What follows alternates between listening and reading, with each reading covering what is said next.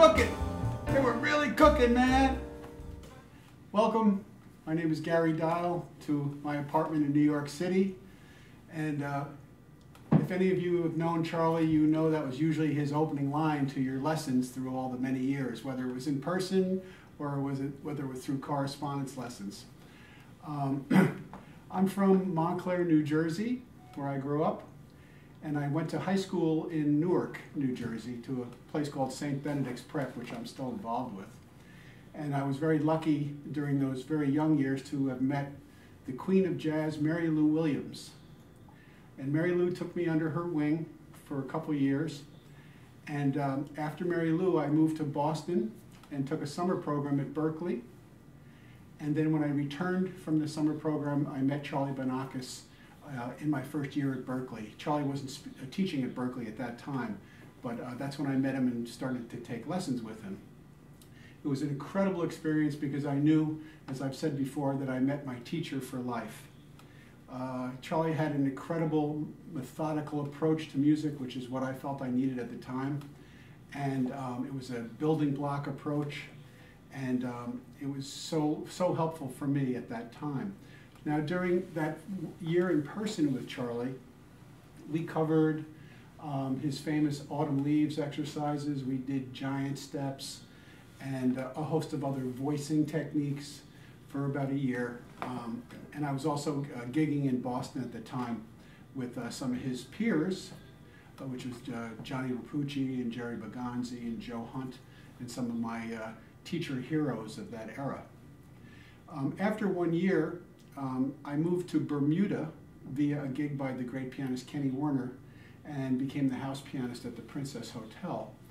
So to continue my lessons with Charlie at that time, Charlie had these correspondence courses, which were 10 lessons, and he just basically sent you the lessons. And there were written notes, and then there was cassettes of Charlie speaking about the lesson itself.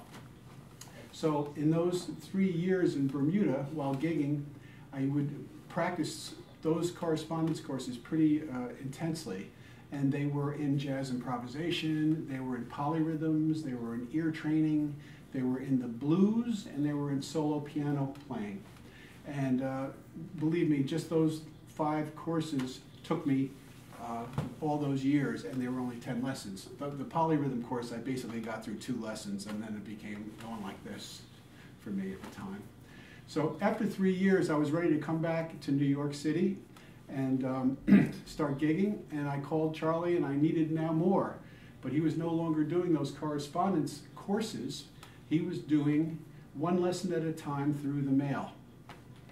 And I said, great. So I started out my lessons with Charlie, and did not stop for 37 years, and did these lessons weekly or every 2 weeks, or if I had gone on the road, sometimes it would be a month. But I stayed pretty consistent for all those years, and it was just great to always hear, "Hey, Garry, I like that line, man." Now, after Charlie passed, I actually went back and listened to his voice saying that to me every week, and I realized that it was the exact same pitch every single week, which is a whole other issue. So I studied through the mail with Charlie correspondence lessons in so many different topics, because you could imagine doing all those years. But I started with what he called double mambos. And double mambos were basically 2 triads, and some people call them triad pairs, some people call them hexatonics. And I worked through those courses with him, and that was probably about 20 lessons. And then I worked on composition studies, which were compositions based off a particular kind of voicing technique. And then I worked on, so many different things. A more linear approach, chord over chord studies, rhythmic studies. So there was a kind of a little bit of a joke that right towards before Charlie passed, I was doing a course of his called Guitar Harps, and I had done 18 lessons in this one course. And you're always after doing 18 lessons, you feel like, when is this going to be over? When am I going to get something new? Well, Charlie passed, and when I saw the great Vic Juris's lessons that he had done with Charlie. He had taken the same course, but he had done 156 lessons in the one course. So I was kind of like, whew, thanks, Charlie. But through the many years, we had a lot of great fun and great joy just hearing his voice. And there was a few things that just used to be so amazing about his knowledge and his quick reference to it. One was I was studying through him Sophia Rosoff, the great classical teacher. And we were discussing something through her book. It was called the Abby Whiteside School, and it was something about touch and everything. And I said, Charlie, you know, I just don't get it. This book is a little heavy for me. And I reread it, and I just don't understand it. And he said, the reason why you don't get it, man, is because you haven't studied the criticism of it. Now, you need to go to the Juilliard bookstore and get the April 13th edition of the 1978 Piano Quarterly criticism of it, and then you'll understand it. And I went, okay. So he had such a photographic memory to help you no matter what it was. Another fun story was I was doing a performance and a master class in Salzburg, and I was also into, at the time, meditation and self-hypnosis. And I was giving a class in self-hypnosis to relax at the keyboard and all that. And when I came out of this state, I realized that my finger wouldn't work. And I was panicked by it. So that evening I couldn't play the gig. And so I wrote to Terry Roach, who was actually on the road in, I think, Nashville. I said, this crazy thing happened to me today. I can't function. My finger will not function. And she said, well, what happened? I said, I don't know if I banged my finger, but I was coming out of a hypnosis and I couldn't move it. And so she said, well, that crazy thing happened to me is that while at the same time it was happening to you, a bee came and stung me in the finger, and my finger's all puffed up. So I said, whoa, wait a minute. I think you should keep your vibes away from me. So when I came back to New York, people were saying I should go and have a pin put in my finger, and it was actually very serious. It was called mallet finger, which is sever your finger right there. So I went through therapy, and I had a splint on my finger for 4 months, so when I came out of it, it was straight up and I couldn't move it. I had to go through therapy, and I remember Jerry Bergonzi asked me to do a gig, and my finger was still like that, and I said, Jerry, I don't think you want me, but he was kind enough to put me on the gig. So I decided I better call up Charlie and actually drive up to Boston for the half hour I would get to see him and ask him what I should do. It's because I was very concerned about it. And of course, all the friends in New York were, what are you going to do with Charlie after you've done all this material with him? What are you going to, what's he going to give you? I said, I'll let you know when I get back. So I drove up there and I said, Charlie, see this finger? It's like that. But now this hand, I can't do that anymore. And he looked at me and he said, I don't know anybody that plays piano like this. I don't understand your question. And I was like, that was worth the 5-hour drive, Charlie. Thank you very much. So what he gave me was a C major scale to practice. So I drove home, 5 hours to Boston, and all my friends called me and said, what did Charlie give you? What did Charlie give you? Like sharp 23 chords and all this? I said, no, he gave me a C major scale. And they said, get out of here. You're not telling me. You won't tell me what he gave. I said, no, this is the actual truth. This is what he gave me. It was a C major scale. Well, actually, that C major scale was very, very helpful to me. And so there was many great stories like that with Charlie. One of the very last ones is that when he had just gone online, and he was new to computers, and we all were, and he was sending the lessons back online rather than the cassettes.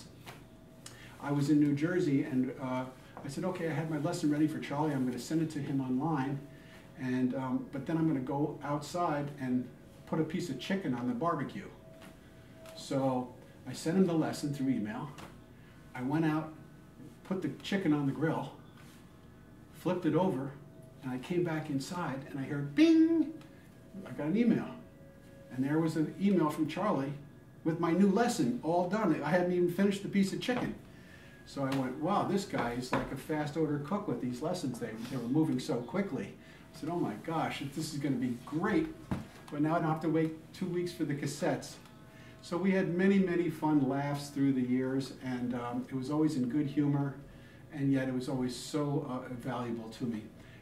When I came back to New York, after about 10 years of being on the road with various jazz groups, I joined the faculty of the New School in the Manhattan School of Music and wrote the curriculums for jazz improv in both schools and theory. And I have to say that my studies with Charlie were so influential to these curriculums, and I know that they've benefited generations of students that came through this because of the beautiful way that he laid it out, and I want to thank him. So then when Charlie passed, I really didn't know his family at all, Margaret and Barbara and the rest of the clan, and they asked me via Charlie to help continue the lessons of Charlie Banacos online. So I went up to their home and met them, and all of a sudden we were immediate family, and we became very, very close family members at this point, and very close friends. And he had a room in his house that they called the Bat Cave. And this is where he did all his correspondence lessons. And there was 2 double steel doors that you would go in. And there was not the greatest piano in the world, and a TV set on it, and a filing cabinet. And there was the books of all his work and all the notes about his students that he kept through all the years. So it was my job and Barbara Banacos' job to go through all this material and kind of get a way to present it once Charlie had passed. So I'm so grateful, and it's such an honor to be the person helping the family continue his work. So I want to thank them, and it's been a beautiful joy to me. So when I teach, I'd like to teach sometimes the 3 elements of music. And the 3 elements of music are melody, rhythm, and harmony. So Charlie, we used to break down those 3 elements. Now I'm going to just show you a few little teaser elements to bring you guys on board. But one of the first elements about melody was something I learned from Charlie, which has actually become very famous, and it was called his autumn leaves exercises.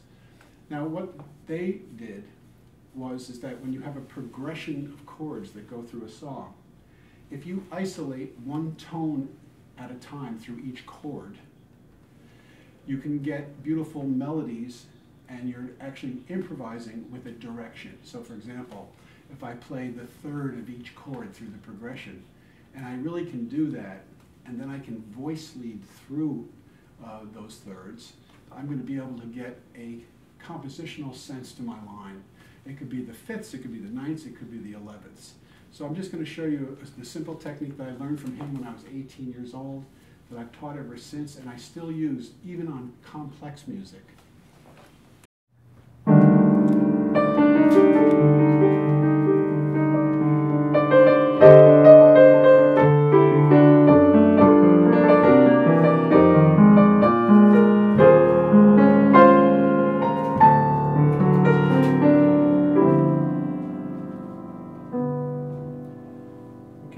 So now I'm going to isolate 1 note per measure, playing the thirds of every chord through the first 8 bars of the song. So if I start on C minor 7 and play E flat, that's the 3rd, then to A on F7, D on B flat major 7th, G on E flat major 7th, C on A minor 7 flat 5, F sharp on D7 flat 9 flat 13, and B flat on G minor major 7th. Okay. That's kind of pretty just in itself. But now I'm going to give myself an assignment, and I'm going to say I'm going to play even 8th notes very slowly, and I'm going to make the 3rd of each chord land on beat 1 of every measure, and I'm going to try to voice lead up to that 3rd. And then with the added challenge, I'm going to try to voice lead the last note of the measure into the 3rd of the next chord. It can almost sound a little classical. So here we go.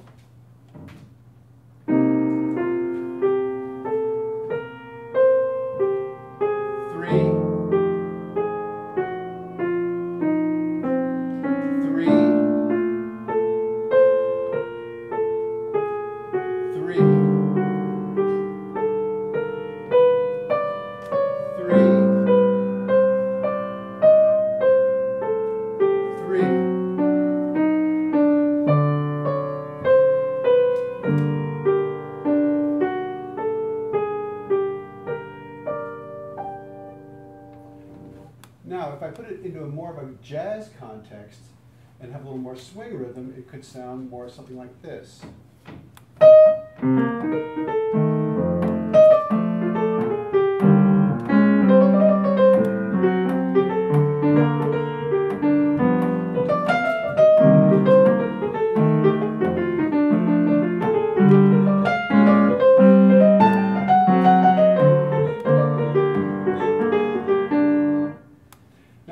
On other tones too. It could be the fifths of the chords.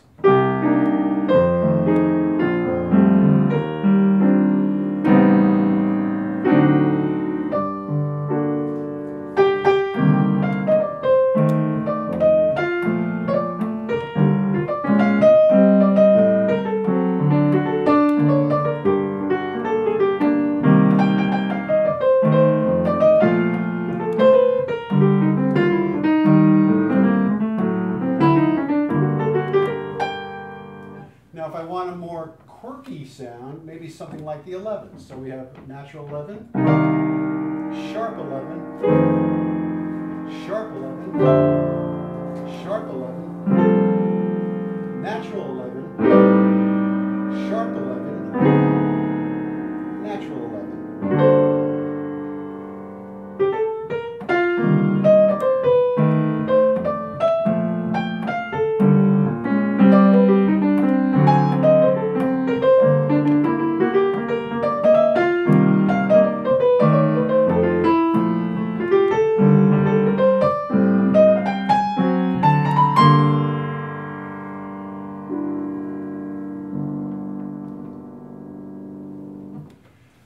So I found this technique so very, very valuable because not only can you use it on a song like Autumn Leaves, but you can use it on very complex music as well. The technique works on everything because you are truly improvising, but you're actually voice leading through one idea.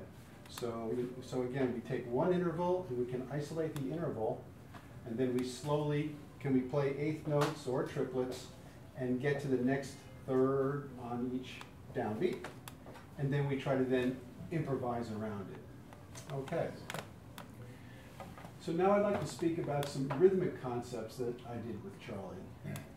And with most of all the rhythmic concepts that I did with Charlie, they still had to do with like actually notes on scales and things like that. And these are called subtractive rhythms, or hemiolas, okay? And so we would take many different versions. I'm going to give you just a couple, okay?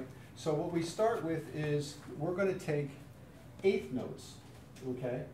And we're going to make diatonic triads up the C scale. So here's diatonic triads.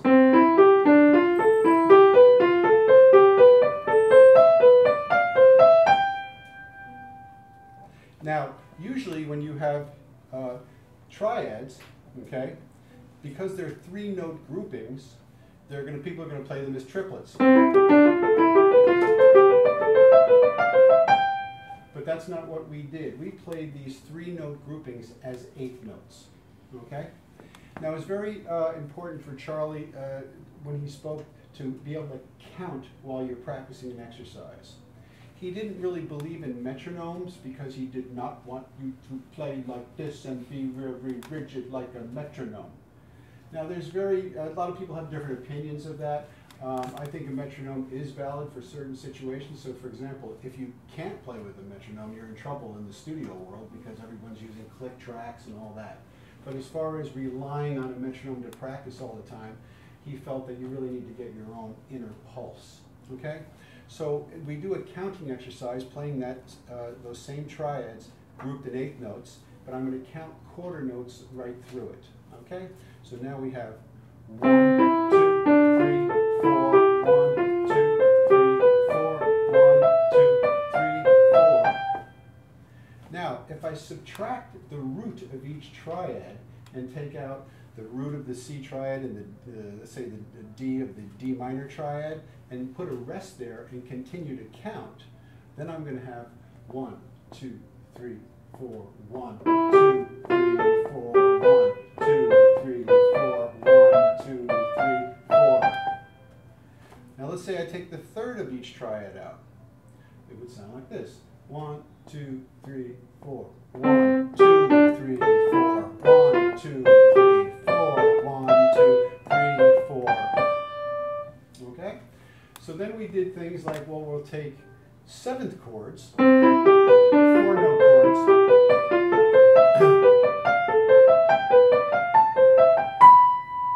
but instead of grouping them in 4, which is what a seventh chord is, we put them into triplet rhythms. Okay? So now we would have 1, 2, 3, 4, 1, 2, 3, 4, 1, 2, 3, 4, 1, 2, 3, 4. If I take the root of that seventh chord out, 1, 2, 3, 4, 1, 2, 3, 4, 1, 2, 3, 4, and so on. So we did so many different lessons, and this is just a little demonstration on the exercise. But if I put it into a rhythm over a bass line, you can start to hear what these little hemiolas sound like. So if I play a progression like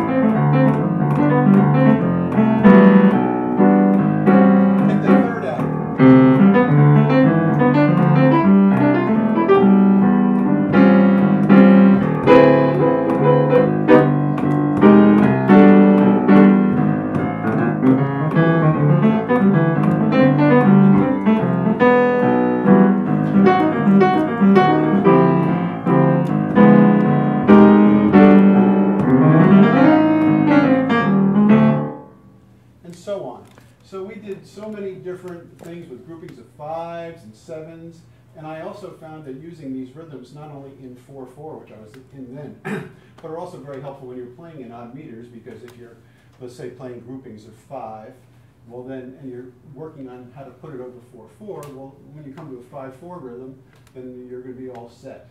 So that was a great technique that I learned from him. It helped me very much in my phrasing. Now, the next thing I would like to discuss, so far we've discussed melody, which is the autumn leaves technique of isolating tones. And then the next technique that we discussed was the rhythmic subtractions, creating hemiolas. Now, the next thing I want to talk about is the harmony. Now, Charlie was a master of chord voicings. And through all the years, I had worked on many different styles of chord voicings with him, from what they call four-way close, to upper structure triads, to voicings in fourths, to drop two voicings, all these different voicings. But another thing that really helped me was his technique of what we call inner voices. The inner voices is when you have a melody tone and you have voices moving inside the harmony. Okay, so I'm going to demonstrate one or two versions of that. And here we go. So I'm going to discuss this basically on a 2-5-1 in the key of C. So on a D minor 7 chord, I have the root, the 13th, the 11th, the 9th, the 7th, and the root in my hand. Now, what's going to happen is that that's on beat 1. On beat 2, okay, the 9th here is going to move up to the 3rd, and the 13th here is going to move down to the 5th. But we're going to make sure that we're holding the 11th. So you can still hear that. Simple, but very beautiful.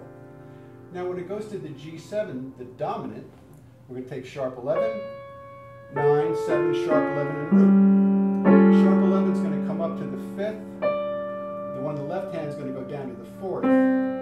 Okay? And then finally resolve to the 3rd. So we have.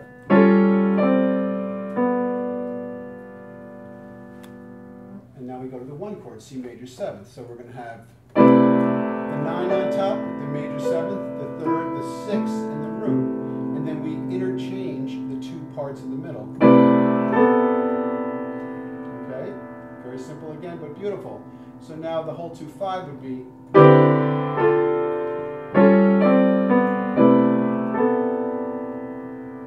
So now, of course, you have to do that in every key. And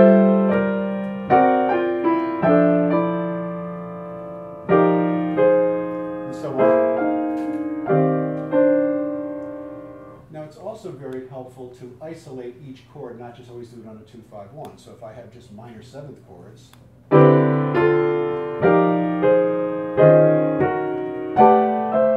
Okay. Let's say I do the dominants.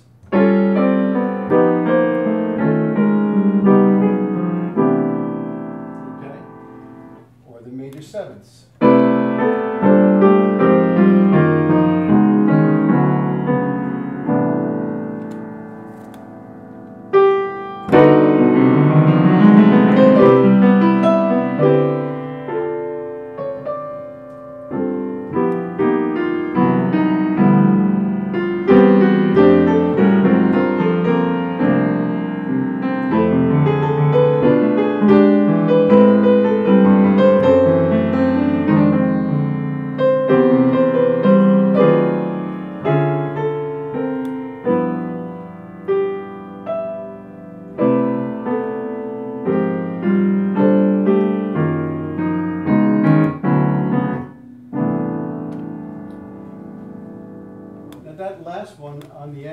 By the way, there's a song called Who Can I Turn To?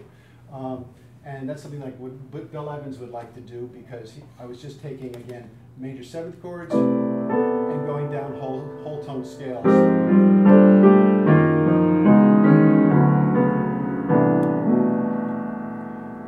So Charlie would give it as a 2-5-1, but then there's many ways to isolate those into all minors, all dominants, all majors. This can be very beautiful. Now that would have been one lesson.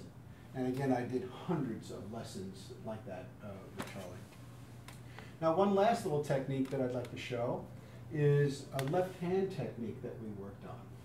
And that was what Charlie called left-hand figurations, or left-hand figs. And they are very good for the left hand. And what they are is taking 4-way close chords, meaning close chords, and breaking them up in many different ways. I'm going to show you just 2 techniques we studied together, which would have been like one lesson. But first you'll take a voicing. So let's say we take C major 7th with the sharp 11 on top, the 3, the major 7th, I'm sorry, the root of the major 7th, okay?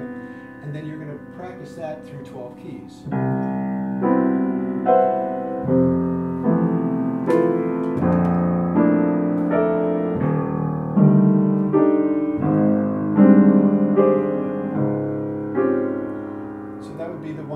Through the keys. Now, the technique happens is that the first one we studied is you play the voicing, and when your left hand comes up and covers the voicing, you hold the top 2 notes of the voicing, and then arpeggiate the bottom 2 notes of the voicing.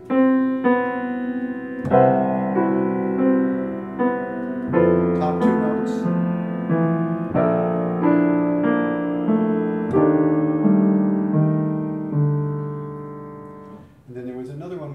Zigzag technique, which would be top note, second from the bottom, second from the top, bottom.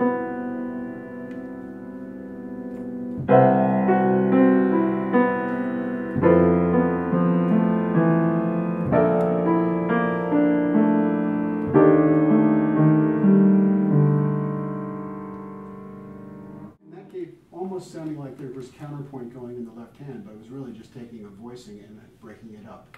Believe it or not, there was about 150 ways to break up that one chord.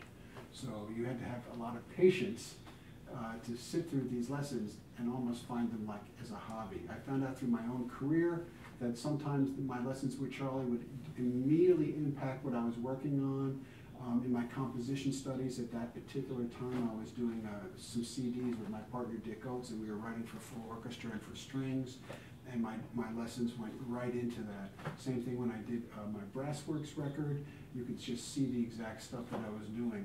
Other times it might not relate to my exact personal career at that time, but I didn't care because I couldn't wait to get my lesson because it was almost like a hobby at that time. So I would run down the mailroom and be like, Charlie's lesson, I want Charlie's lesson. And I'd open it up and there'd be like 2 measures. And then it would be like, hey Garry, how you doing, man? I like that line. So just to finish up with this little video today, the rhythm exercises that I showed you, I took 1 or 2 of the lessons with Charlie. Now, he didn't want the lesson to go basically more than 6 minutes. So if I had to tell him some Irish story, because I'm a storyteller, I could tell he'd go, oh, come on, get on with the story. And I know he would go upstairs and tell Margaret, like, man, he went on for 40 minutes with this story about, like, his friend Gerard down in New York and like that. But, so this rhythmic lesson, I thought, this is so valuable for me because I felt I needed it so badly. I'm going to take this one lesson and I'm going to do it in every meter, in 7/8, in 3/4, in this meter, in this meter. I'm going to put it on the blues. I'm going to do it on different chord changes. I'm going to do it on everything. And it took me a whole summer, and I'm thinking, he's probably thinking, what happened to Dial, right? Well, I took the whole summer and worked on the one lesson. It turned out to be 400 pages that I did. It was this big, and I was so proud of myself because I got a Federal Express box, and it was probably like $100 at the time to send him my lesson back like a proud student to him. And he wrote back and says, man, I didn't tell you to do that. I was like, you gotta be kidding, like that. So anyway, now we're gonna move to the next lesson. So it was always a humorous exchange when he gave you the most encouragement when he kind of felt you needed it, and then he wouldn't give you any when you were like a little puffed up. So that was a great spiritual teacher for me, along with a great sense of humor. And I miss him dearly to this day, but I have to say that I feel so connected to him through Margaret and Barbara and Peter and Paul and the whole family, and I am just showing my gratitude. So thank you very much.